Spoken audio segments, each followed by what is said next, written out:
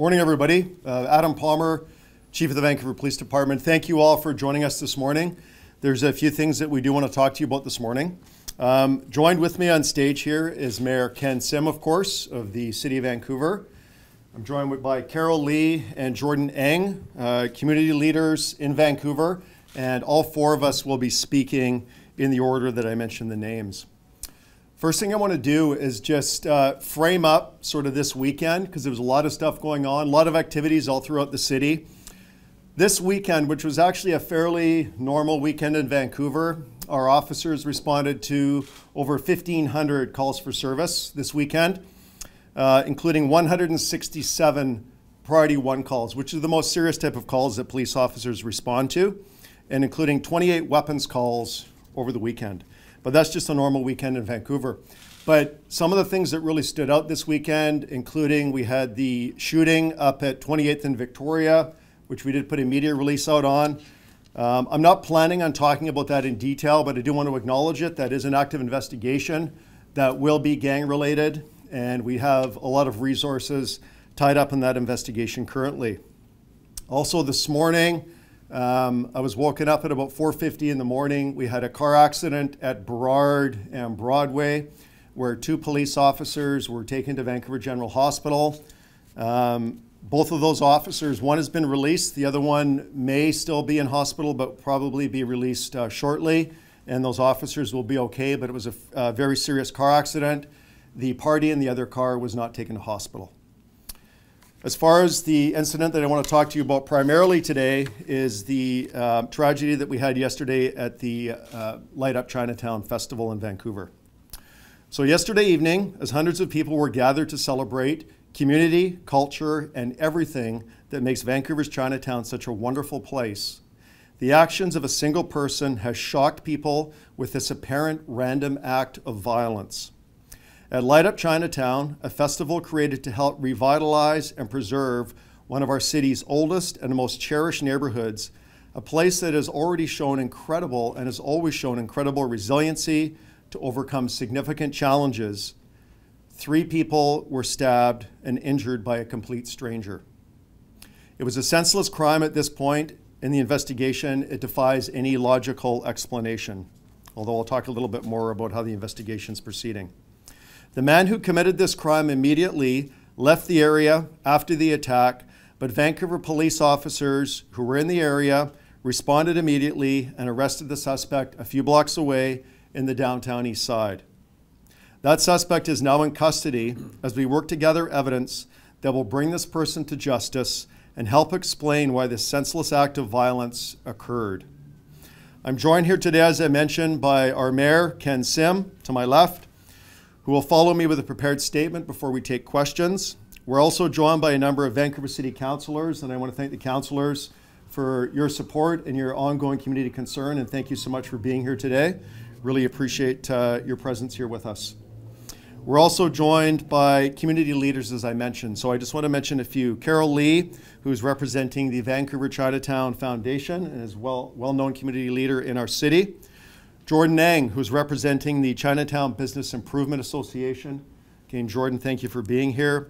Fred Kwok, who's representing the Chinese Cultural Center, is here with us as well.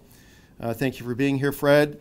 Lorraine Lowe, who represents another community icon in Vancouver, which is the Dr. Sun Yat-sen Classical Chinese Garden. And also Tracy To from the Vancouver Chinatown Merchants Association. On behalf of the Vancouver Police Department, I just want to thank all of our community leaders for everything you do, because it really is a collaboration between police and community to keep the city safe. And you know, in our city, when we do have issues, social issues, crime issues, and the intersection between those two, it is police and community working together on solutions to make Vancouver a safe place. It's not something that the police can do on their own, and we don't. We're very fortunate to have strong community partnerships. So we're doing everything we can right now to try and explain this senseless act and what motivated yesterday's horrendous attack. And of course, the motivation will be an important part of our ongoing efforts here. But in community, knowing our history and the value that build our communities are essential to guiding us into the future. You know, and I would say that there's few places in Canada that have such a rich history as our own Vancouver Chinatown. It was built by just a handful of people in the 1800s, and recently I was down there, and now I understand that even we're tracing the history back to the 1700s of people first coming to Vancouver, but certainly in the early 1800s, the first 1700s, early 1800s, the first Chinese settlers in our city, and that community has grown over the past century plus, 2 centuries really, to become one of the largest and most prosperous Chinese Canadian communities in our country and is well known throughout North America. Through the World Wars, the Great Depression, racist and intolerant government policies and pressures from expanding neighborhoods all around it, this community survived and thrived thanks to leaders like Carol, Jordan, Fred, Lorraine, and Tracy. But recent years have not made that easy. We had the COVID-19 pandemic, which shuttered storefronts and led to a significant rise in anti-Asian hate crime that everybody is familiar with and has been reported on widely by the media, and has left many in community feeling unsafe. There's been an increase in disorder and street crime that began to create urban decay that the community has had to fight hard to push back on. Also, pressures from growth in surrounding neighborhoods have increasingly threatened the culture and heritage that makes this place so treasured. All of those factors have led to a sense of things feeling less safe and not like they used to be. But through the strong and resilient members of the community, working with the police department, working with the city, leaders like we have up here today, our mayor, city council, our police board, the men and women of the Vancouver Police Department, we've worked relentlessly to change that and change the tide. And together we've helped the community launch a promising turnaround to restore a sense of safety. And I just want to talk about some of the things that have been done because I know that will come up in questions, and a lot has been done. This is by no means an exhaustive list of all the hard work that we have collectively put into Chinatown and the surrounding neighborhoods. We have a community policing center, of course, at 44 East Pender Street. We have dedicated community police officers who understand the community, are from the community, they know its values, and they know the neighborhood well. The new City of Vancouver satellite office that opened this summer in Chinatown at 112 Keefer Street, the Juan Alexander Kamyao Civic Center, is a great addition to the neighborhood and is working closely with our neighborhood policing efforts. We have more police presence, more beat officers working in Chinatown than we've had previously, and helping to quickly solve crimes preventatively before they happen, and then when they do happen, solve them quickly. And we've had many successes of anti-Asian racist attacks, stranger attacks, where we have arrested the perpetrators and brought them to justice. Multiple meetings with community leaders, including the people that I've mentioned. We have met with continuously over the past several years, and with residents and merchants to address community safety concerns. We've implemented task forces to address anti-Asian hate crime in our city, and we've talked about this nationally and internationally, and also reduced barriers to reporting, and also a combined effort, whole of department with community from our operations division, our diversity section, and our investigators have worked to bring people to justice for these types of crimes, as well as increasing community awareness. We've worked with community on beautification projects, graffiti removal. We had the San Francisco delegation of VPD officers and community leaders that went to learn from San Francisco's somewhat similar experiences in that community, and they have an amazing Chinatown, of course, in San Francisco. And of course, lots of work that we've done on stranger attacks, including Project Reclaim, where we have brought many, many people to justice for committing those types of crimes in our community. And the one thing we've really noticed over the past year is really a combined and coordinated effort from the federal, provincial, and local governments coming together to support and revitalize Chinatown. So there's a lot of good things happening and a lot of good things to come. And a lot of optimism has returned to Chinatown, and that's why we were so excited and proud to see the community come together this past weekend for Light Up Chinatown. Over those 2 days, thousands of people visited the neighborhood and celebrated everything that we love about Vancouver and everything we love about Chinatown. The festival was a resounding success, and the senseless actions of one man should not change a thing about that. Our investigation into last night's tragic incident, this triple stabbing, is still in its early stages. There are some things that I can't talk about, but some things that I simply don't know yet that will come to light, but some things I can tell you about, so I will shed a little bit more light onto it. So just before 6 p.m. last night, 3 people were amongst a crowd of other people near the festival's main stage near Columbia and Keefer Street. So that would be the 500 block of Columbia Street. With no warning and for no apparent reason, a stranger approached these 3 people and attacked them, stabbing each of them. The victims are a man and a woman in their early 60s and another woman in her early 20s. The 3 victims were all taken to local hospital for treatment. The injuries are serious, but not life-threatening. VPD officers were working a special assignment call-out at the festival when these attacks occurred and immediately jumped into action, providing quick response and provided aid immediately to the 3 victims. They spoke to people nearby and obtained eyewitness descriptions of the suspect who had left the area immediately following the attack, and they relayed this information to many other officers working in the area. And I just have to say how incredibly proud I am of these police officers. Their poise, their quick thinking, their presence of mind, because I will tell you when something like that happens, there's an initial moment of chaos where you will see, rumblings in the crowd. You're not exactly sure what you're dealing with, but to go into that chaotic situation and to restore calm to that tragedy is exactly what our officers did. This prevented further victims and led to the quick arrest of a suspect.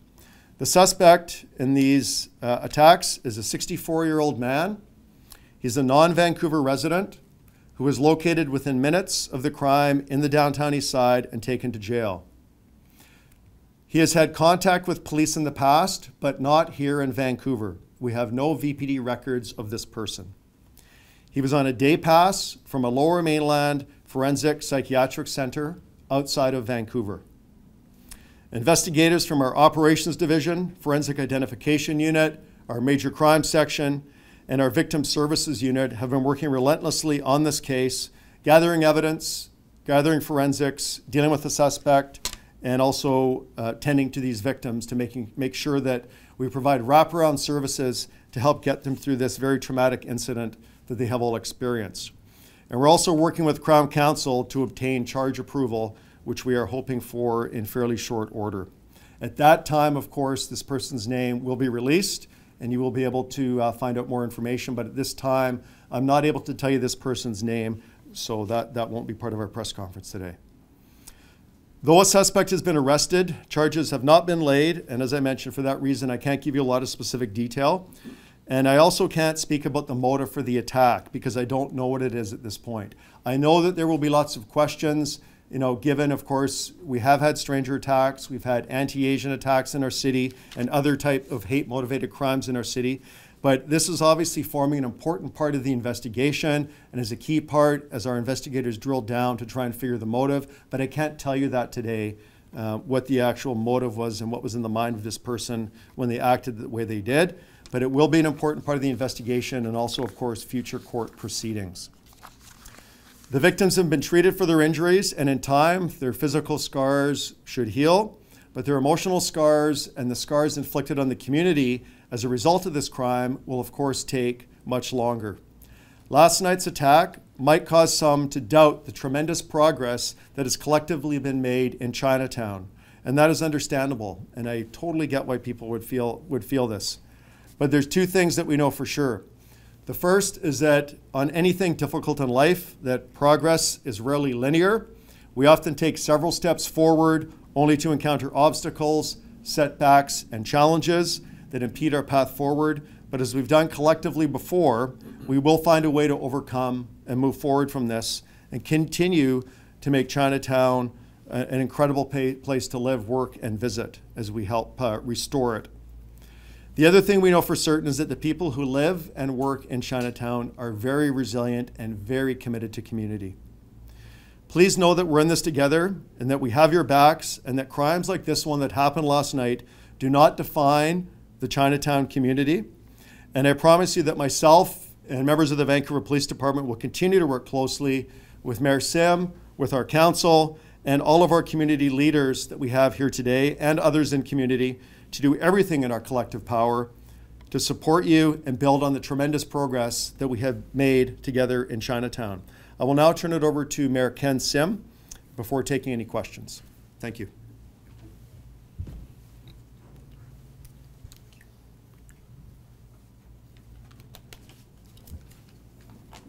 Great, thank you, Chief. And I hope you bear with me. I actually had some prepared statements, and then it just didn't sit right. And so I'm actually going to speak from the heart. And I do want to acknowledge my council colleagues here. I do speak on behalf of them as well. We do have a united voice here. So we were at the Light Up Chinatown event this weekend, and it was an incredible celebration. And there was a lot of energy and excitement. The community had come together and rallied, and it was so great to see. You know, the community get together, and the community has been just absolutely, you know, it's gone through a rough time over the last few years. You know, it's been going through a rough time for a while, but definitely during COVID, it's been a very challenging time. And the community has rallied, and things were, you know, like the Chief said, we're making a lot of progress. And then you have the incident that happens at 6 o'clock last night, where 3 innocent bystanders are assaulted, violently assaulted. And it's heartbreaking, and you know, our hearts and our thoughts go out to the individuals and their family and their friends. And as the Chief mentioned, you know, knock on wood, you know, the physical wounds will heal, and hopefully quickly, but the trauma, I can only imagine how significant it will be for a long time, and not just with them, but their family and friends. And to the Chief's point, the community, you know, it's a gut shot to the community as well. And so all I can say is I'm not going to repeat all the details that the Chief mentioned, but I can tell you, being at that event this weekend and seeing how the community is rallying, and how all levels of government are stepping up, and it doesn't matter what side, like what your political affiliation is, there is an energy of people really wanting to make this place a better place. And I can tell you, like the Chief mentioned, this is a setback, but make no mistake about it, we're all here for the community. It's our community as well, and whatever we can do to make this place a better place, we will. We're not giving up. We're not giving up on this community whatsoever. And I do want to give one shout out. I get the call at 6 o'clock last night, and I can tell you, I'm so proud of, you know, there are a lot of people we're proud of, but I'm really proud of the VPD. You know, they're presented with a very challenging situation, and they're on it right away. You know, like the Chief mentioned, and he's going to allude to, like, we're a big city now, and there are going to be more incidents in general. That's just the norm with every big city. But the incredible response and how quickly it happened, and they were on it, and they called it in, and they apprehended the suspect in short order. You know, situations happened, and how you react to them those are the things that we can control. And I'm really proud that you know, we had the VPD there yesterday and every single day. So with that, I'll pass it over to Carol.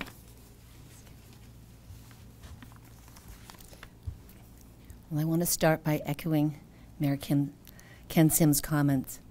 On behalf of the organizing committee of Light Up Chinatown, we want to extend our deepest sympathy to the victims and their loved ones at this very difficult time, and we pray for their full recovery.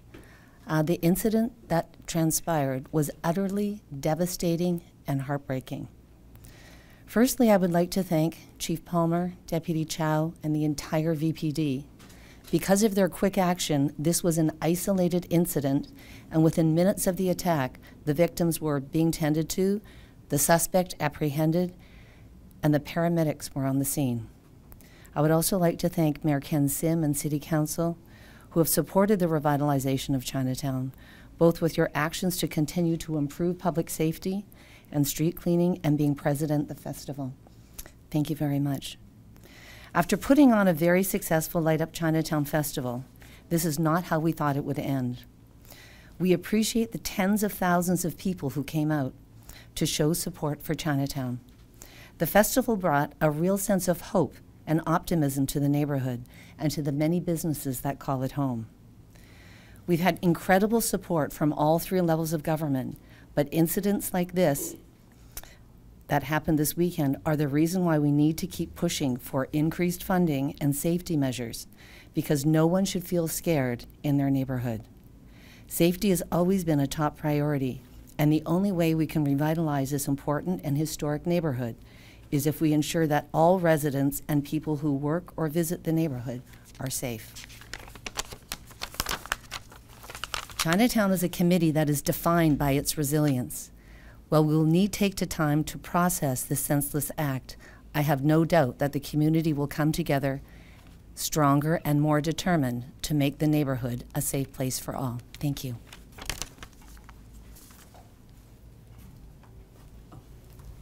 And now I'd like to call up Jordan Ng. Thank you, Chief Palmer. Thank you, Mayor Sim. Thank you, Carol. And thank you to the council members here that are here to support us today. On behalf of the community partners, the Dr. Sun Yat-sen Garden, the Chinese Cultural Center, the Vancouver Chinatown Merchants Association, and I think I speak for the broader community in Chinatown as well, our thoughts are with the victims of this senseless act, this senseless attack. I want to quickly thank, well, not quickly thank, but I want to thank the VPD for their quick action. The officers that were in the area were supporting the victim within seconds. They were apprehending the suspect within minutes. So the quick action was really what got us to capturing the suspect, and we're pleased that that has been done.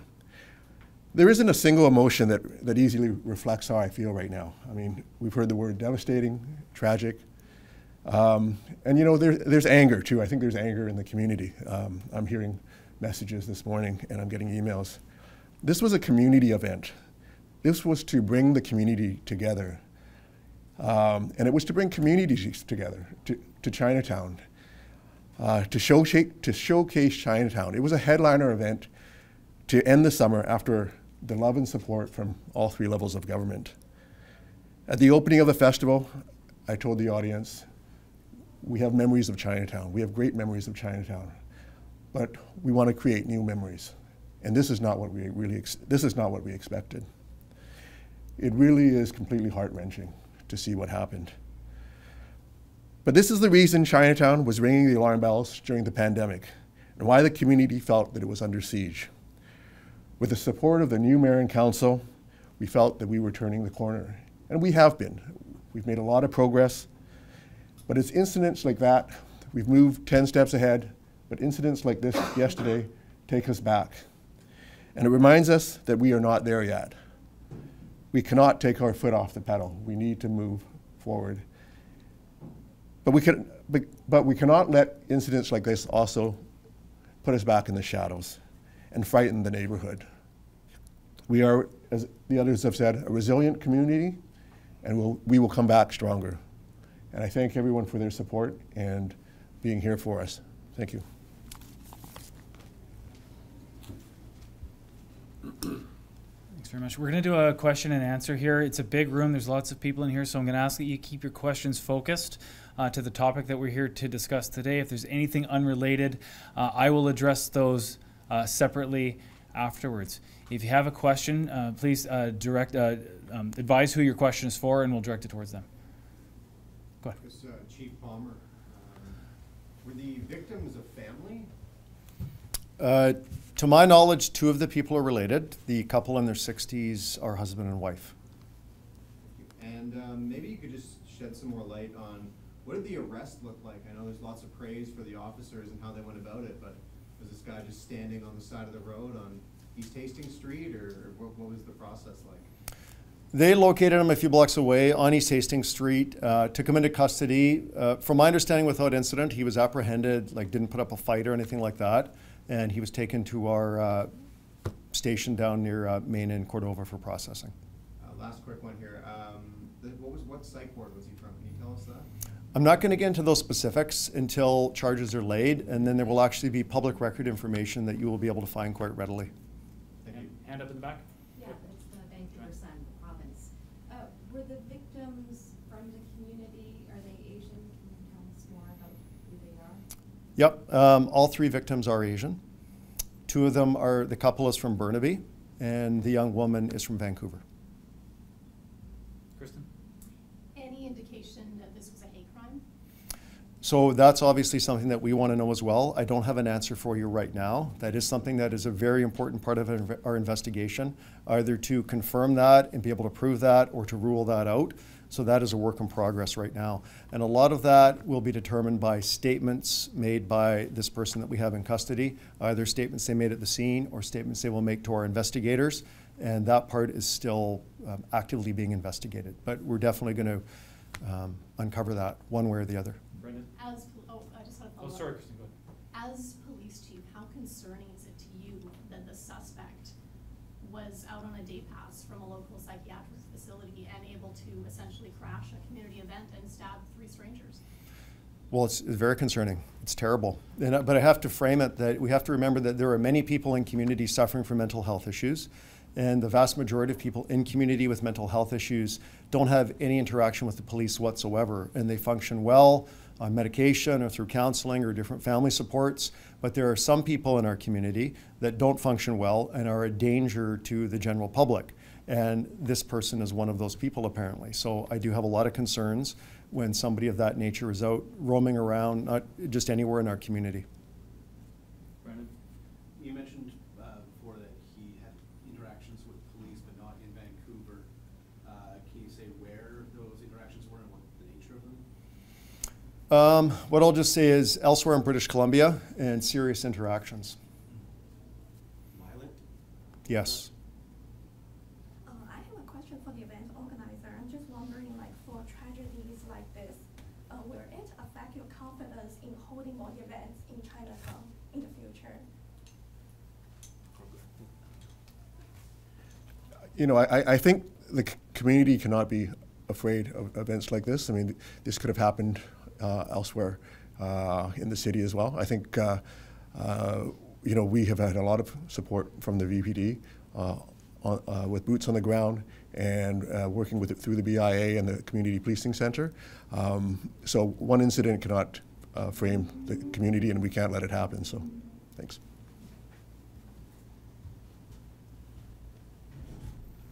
Hi, Lieutenant Paul from Radio Canada for you, Mr. Palmer. If Sure. you can talk a bit more about what else can be done to increase the sense of safety in the community. I know you talk about a few things that has been done in the past, but now, what else? Right, so there are many things that have been ongoing over the past several years, working very closely with many different communities throughout Vancouver to try and improve not only our crime numbers, so the actual raw numbers of crimes happening in the city, but also that sense of safety when people are walking around downtown and, you know, shopping or going to a movie or out with their family, that kind of thing.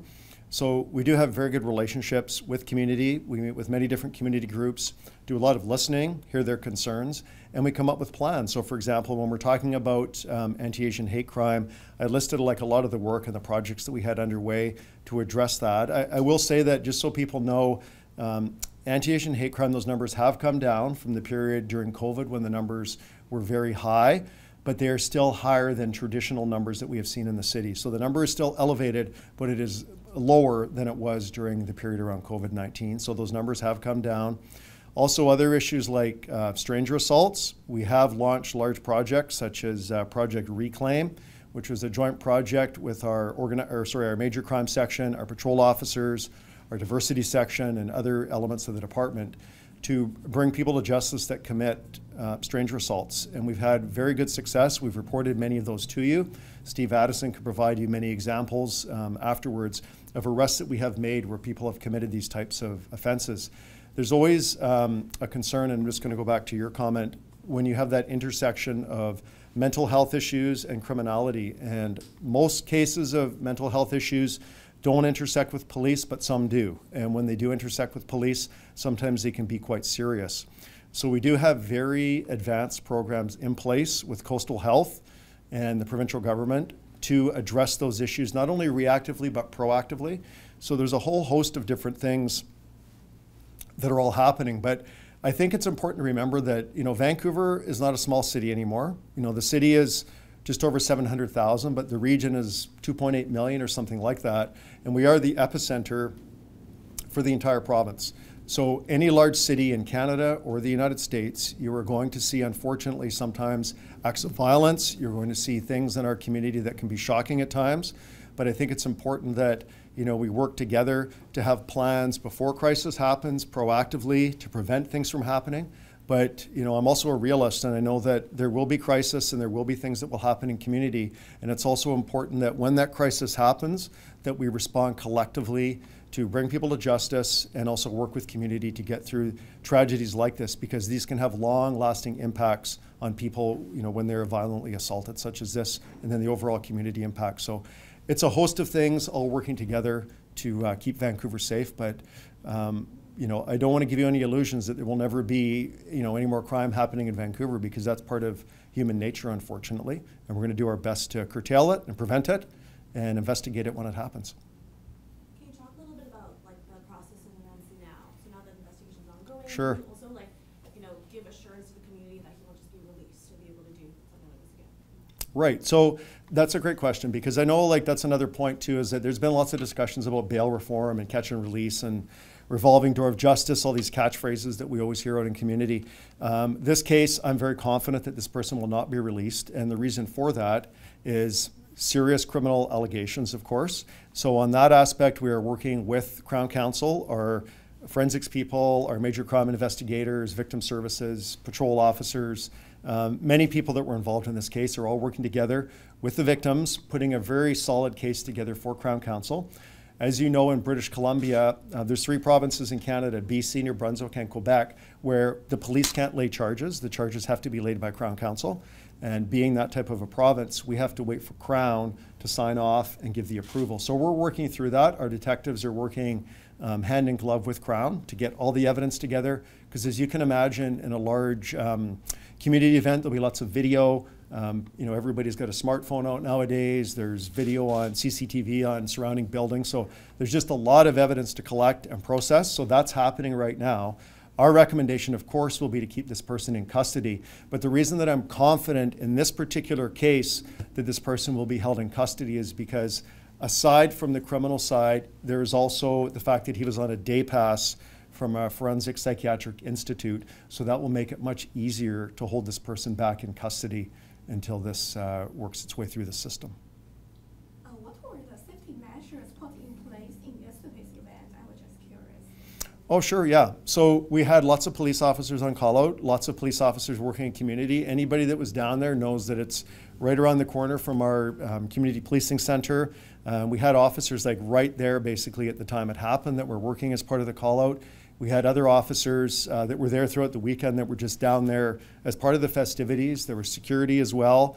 And any time that we're holding any kind of a public event with community organizers, we put together an operational plan with community to make sure that we have the right number of officers and security. The roads are blocked off. There's a traffic plan. There's a number of different aspects to it. And it worked. You can't prevent everything from happening, but once something happened, our officers were on it right away. Provided aid to the victims and took the suspect into custody. How about for Carol? Sure. Carol, can you talk a little bit about what the impact was immediately when it happened, in front of the center stage, where people were all gathered? Did you see the response, and what were the sentiments around it? Were people running for safety? What was it like? Actually, the police handled it very quickly, so you didn't really see too much going on. I think it was very isolated. I think there were some people that were close to where the incident happened that might have been affected, but I was, maybe 20 feet away and didn't see it, although I saw some police officers going in, and then there really wasn't much to see if you weren't right there. So I'm very grateful for that. Because I think if you were close by, it's a traumatic thing to see somebody at a community event, just an innocent bystander getting stabbed. So, but we're very grateful. I just want to reiterate what other people have said. The VPD were amazing in this instant. It happened in seconds. They were on it. The victims were being treated, They apprehended the suspect, they arrested him, and there were paramedics. And there was a plan in place immediately. They sort of evacuated the area, and by and large, like, it was close to the very end of the festival, so most people had left. So we're very grateful for that too. Thanks. One more for Chief Palmer, if that's okay. 1 second, Kristen had a question first, then we'll go with you. Just say, I know you all have stories to file. We've got some guests that need to be getting on their way, so we'll do another round of questions. If there's questions that have not already been asked, go for it. This is going to be last call, so we'll Kristen, and then you're up next. And then Bob. Carol, my question for you.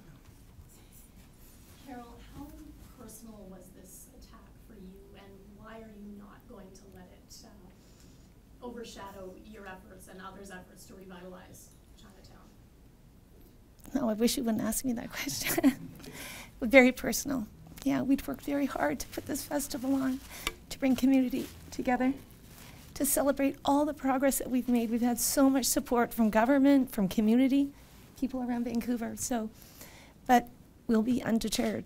I mean, I think that, you can't let something like this be the mark that stops you. And it's a neighborhood that's known for its resilience. So we feel very lucky. We've been working with the city, the province, the federal government, and particularly the VPD. I mean, I think that, it's just a reminder. Maybe it's like, we thought things were going well, but it's a good reminder that there's lots of things that are in play in Chinatown because of where it's situated, and it's a very coordinated effort. It's not going to be an easy fix. So we're going to have setbacks like this along the way, but I think that we're on the right path, and it'll take us time to sort of regroup, but we'll come back stronger. Thank you. Kristen. What type of object did the suspect use? I can't get into details on that, but I will just tell you that an object has been recovered and is in our custody. Thank you. Last question was Bob. That was my question, but are the victims still in hospital? I'm not 100% certain. Don't believe so, but not 100% certain. I'm looking to Acting Deputy Chief Lisa Byrne is overseeing our investigation, so she doesn't think so. Okay. Okay, thanks very much, everybody, for coming out. If you've got any questions that weren't addressed here, you can email me, and I'll do my best to answer them. Just shoot me an email, and I'll take care of it this afternoon. Thanks, everyone.